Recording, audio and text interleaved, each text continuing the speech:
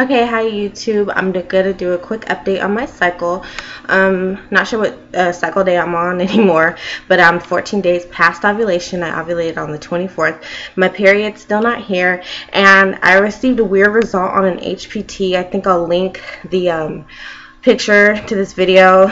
I'm not sure if it was positive or not because it's like a gray, what I would call an evaporation line, but it showed up at the 8-minute mark of me taking the test, and the test is invalid at the 10-minute mark. So really not sure what to think, and at this point I have no period. My luteal phase on Clomid is 12 days. My luteal phase on Femara is 14 days.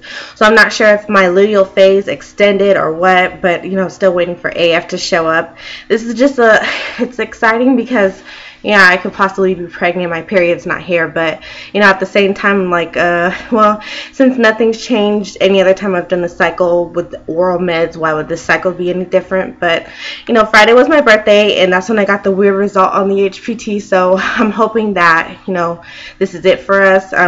I'll take another pregnancy test because I haven't tested since Friday. I've just been way too busy. It's my birthday weekend, and my birthday was on Friday, and my parents took me out to dinner last night, and went to my siblings' house, and they sang me happy birthday Saturday night. So, and it's Sunday now, and so I'm just like still reeling from the birthday fun.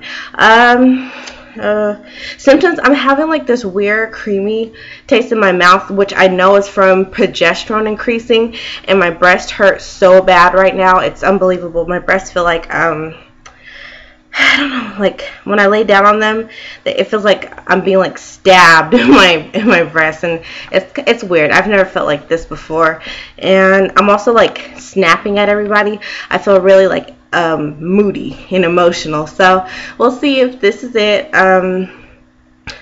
If I didn't ovulate the 24th, I ovulated the 25th, which would make me 13 days past ovulation if I ovulated on the 25th.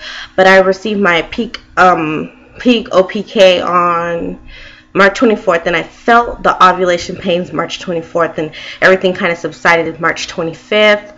So we're still waiting, and I really hope I get a clear answer on the HPT. I want to go buy like a Clear Blue Digital or a first response, but I'm not really sure if it's like gonna be accurate yet, or if my period will show up tomorrow.